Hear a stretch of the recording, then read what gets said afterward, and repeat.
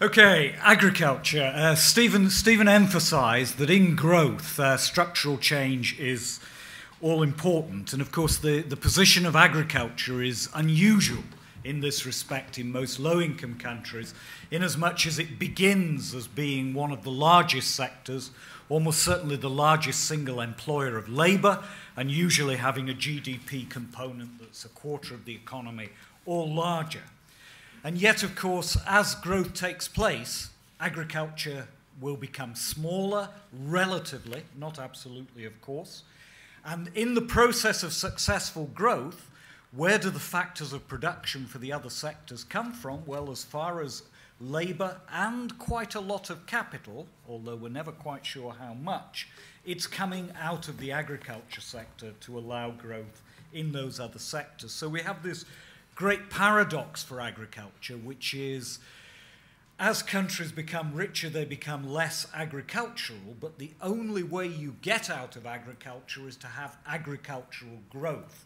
So the faster you grow, the smaller you become relatively in life.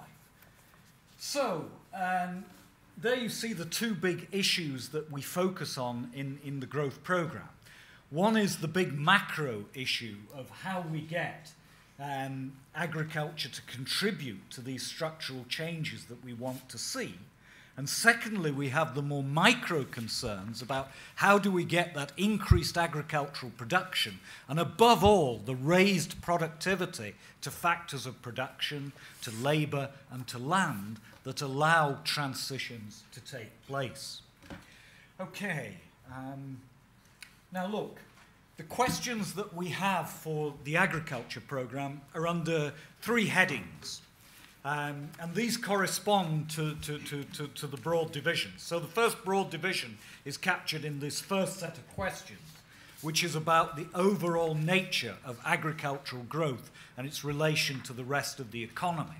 And there we're asking questions about what do we know about patterns of agricultural growth, about the composition of crops, the scale of production, the types of technology that are used in the agriculture sector, and how that growth affects growth in other parts of the economy.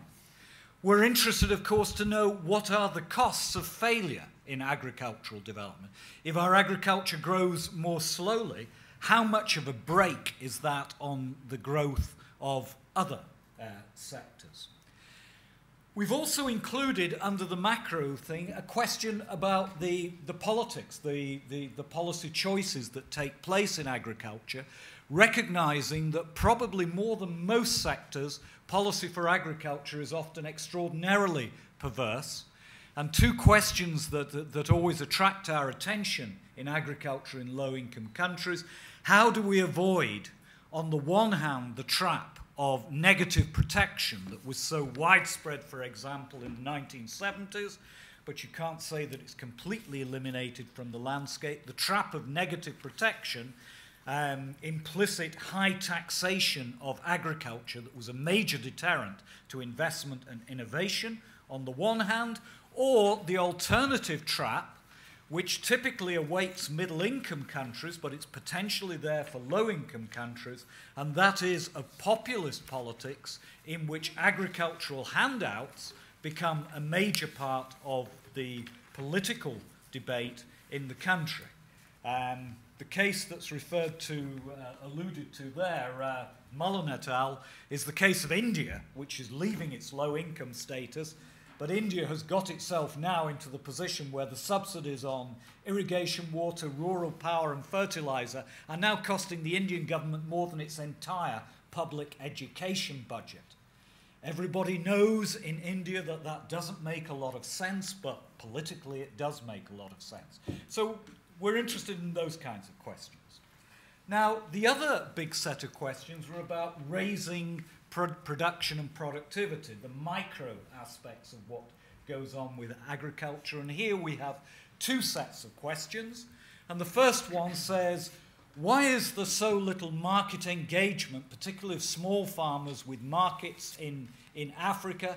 And why, in particular, do we have such a low use of external inputs improve seed, fertilizer, agrochemicals, sometimes machinery, which could make the difference in raising levels of productivity from the very low levels that they typically are in productivity on use of land and productivity in use of labour.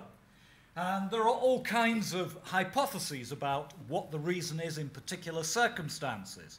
I mean, one possibility is it's just high transport costs. If you have high transport costs, the farm gate cost of inputs can be very high.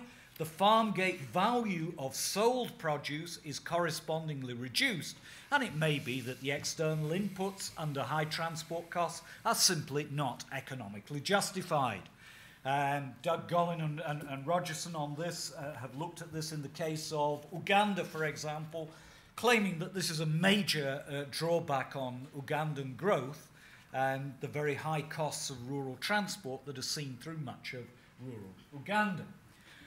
Are we facing problems of uninsured risks? And we know on some recent work from northern Ghana that the biggest single thing that seemed to deter farmers from investing and innovating in northern Ghana were the uninsured risks, and that when you offered them with randomized trials access to a weather-based insurance, farmers invested more in that particular case. So is this one of our big issues which is facing us, and if so, what are the instruments that we need to overcome that?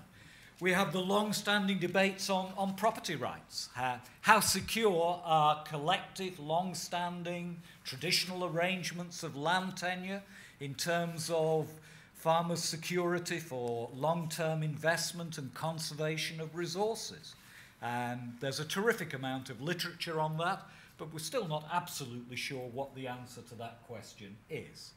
And last but not least on that, and I'm sure there are one or two other hypotheses we could add, is the lack of use of external inputs still remaining, even in a world of mobile phones and so on, one of lack of credible information or information communicated to farmers in credible forms?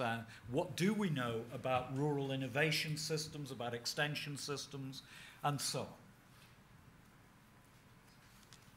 Now, last set of questions is looking again at the micro area and just one specific area. And this is one specific part of productivity. Why so little irrigation in sub-Saharan Africa? It's rather strange how rarely this question bounces around in the debates that I'm in, given that, you know, the stock facts are very dramatic. 4 or 5% of land in sub-Saharan Africa is irrigated. The comparable statistics for Asia are 30–35% of land irrigated. Now, okay, the physical conditions are different, but even on the most conservative estimates of the irrigable land in sub-Saharan Africa, it is at least 3 times the area which is irrigated at the moment. So why on earth are we not seeing more irrigation? What's holding it back? And, you know, is this down to underlying technical and economic relations embedded in levels of development of being low-income countries where we still can't go for irrigation investment that pays off? Is it down to inappropriate policy? And we know that historically, large-scale public investments in irrigation in Africa, with a few honourable exceptions, have been terrible failures, great wastes of money, schemes that have never worked in the way that they were meant to and have certainly never paid off the public investments. Or is it, when we're thinking about private levels of irrigation on smaller schemes, are we running into problems of collective action, of the inability of groups of farmers to run collective schemes for irrigation and to use the water appropriately? And that's the last of the agricultural questions. All right. Very, very good, Steve. Thank you very much.